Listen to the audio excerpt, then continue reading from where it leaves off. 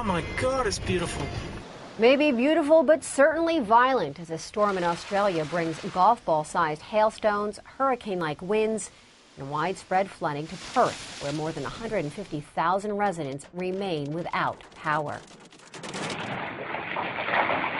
About 100 people were evacuated from an apartment building after a landslip pushed sand and mud into the complex and covered parked cars.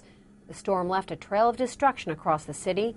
Winds of more than 75 miles per hour ripped off roofs, toppled trees.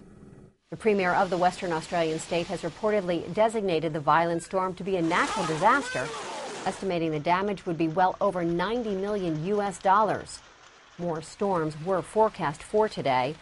Perth has had a dry summer with minimal or no rain for months. For MSNBC.com, I'm Dara Brown.